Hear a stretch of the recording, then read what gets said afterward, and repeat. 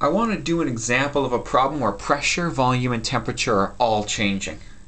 Here, we've got a 0.5 liter container containing 0.3 atmospheres of gas. That's at 200 Kelvin.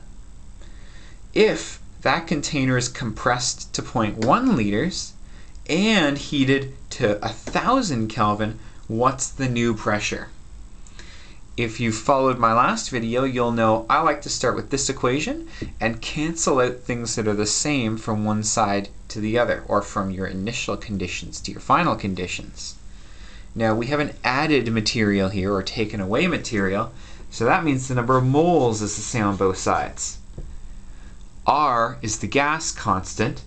A constant is the same on both sides. Now, pressure is changing, volume is changing, and the temperature is also changing. So that means I have lots of numbers I have to plug in. P1 V1 over T1 equals P2 V2 over T2. Let's fill in some numbers. Initial pressure, 0.3 atmospheres. Initial volume, 0.5 liters. Initial temperature, 200 Kelvin. New pressure, that's what we don't know. Leave it as P2. New volume, 0.1 liters. New temperature, 1000 Kelvin. The question is, how do we solve for P2?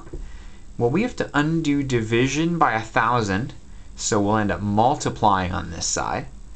And we have to undo multiplication by 0.1, so we have to divide on this side.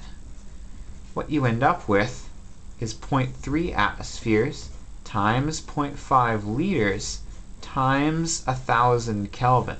Notice we undid division by multiplying. And on the bottom, we have the 200 Kelvin from before, but we also have to divide by 0.1 liters. Notice we undid multiplication with division. When you do that on your calculator, you end up with 7.5 atmospheres. Notice my units cancel out. I've got liters on top, liters on bottom, Kelvin on bottom, Kelvin on top. The units I'm left with is atmospheres. You can plug 0.3 times 0.5 divided by 100, times 100, divided by all this on the bottom. If you're doing this on your calculator, you're going to want to put the denominator in brackets, 200 times 0.1. And when you do that on your calculator, you end up with 7.5 atmospheres. Even if pressure and volume and temperature are all changing at once, you can still use this initial formula, cross out what's constant on both sides, and solve the rest of it. Good luck.